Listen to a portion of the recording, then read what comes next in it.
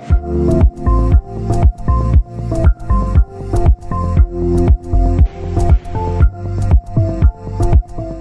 guys, and welcome back to my channel. This is episode number 11 of the Diverse Places revision series over here on my channel. Today we're going to be looking at managing cultural and demographic issues. So please do subscribe down below if you think this is useful for you. I upload one of these every Monday at 4:30 p.m, going through the whole A-level geography specification. So if you haven't seen the rest of the videos, there's playlists and playlists of them on my channel already. So go ahead, find them. And without further ado, let's just get straight on into this. Cities as unequal spaces. Although their bright lights lure many people from a wide range of backgrounds, large cities are actually very unequal places. Rich and poor live in close proximity but lead very different lives. Income inequalities exist in all major urban areas, although there are exceptions such as Tokyo. The general relationship, nonetheless, that the bigger the city, the greater the inequality. Inequality is measured using an indicator known as the Gini index. It measures how far income distribution within a country deviates from perfect equality. An index rating of 0% is perfect equality, and a rating of 100% is perfect inequality. The larger the percentage, the greater the concentration of wealth among a few. Inequality in London. London is far from being the world's most unequal city, with the Gini value of about 43%. But inequality is certainly present there, and it's growing. In 2011, the London School of Economics published a report into London's poverty. It showed that of all 12 standard UK economic regions, London had the highest proportion of household in the top 10% of incomes, but also the highest proportion in the bottom 10%. Inequality in London grew during the economic boom between 1997 and 2008, when the incomes of its wealthiest residents grew, but London's overall poverty level remained unchanged. As London has become more diverse, so its inequality has increased. This is due to three factors: economic activity among different ethnic groups, low pay and housing costs. Economic activity and ethnicity. Most people earn their income through employment, so economic activity is a cause of poverty, whether through unemployment, disability or being a student. Although most international migrants to the UK are economic, the employment level varies between different ethnic groups. For example, in 2011, women in Bangladeshi and Pakistani families had the highest levels of economic inactivity among all adults, because of their traditional family roles. Poverty and low pay. Low pay is also important as a cause of poverty in certain types of employment. 37% of employed men worked in low-skilled, low-pay occupations in 2011. However, this percentage was higher among certain ethnic groups. 50% of men of Pakistani, Black African and Bangladeshi ethnicity worked in such jobs such as in restaurants and hotels. 59% of employed women were in low-skilled jobs in 2011, particularly Bangladeshi, which 67%, and Caribbean, 66%, who were commonly employed in the NHS and social care. Lower income households are therefore more likely to contain people from certain ethnic backgrounds. About 40% of people from ethnic minorities live in low-income households, which is twice the poverty rate of white British people. Only 10% of white British people are in low-income employment. The percentage rises to 65% Bangladeshis, 50% Pakistanis and 30% Black Africans. Poverty and housing costs. Although average incomes in London are higher than the rest of the UK, poverty has increased, largely due to the high cost of housing. Between 1995 and 2015, general inflation in the UK rose by 73%, but house prices in London rose up to 1,000%. Households in London now spend up to 60% of their income on housing, compared with the UK average of 25%. After housing costs are deducted, Inner London now has the UK's highest poverty rate. Many people can no longer afford to live in areas of London.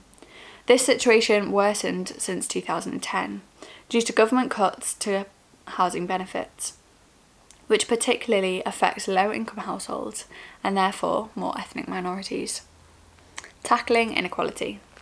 Since the 1980s, the UK government has increasingly used regeneration projects to deliver improvement in wealth.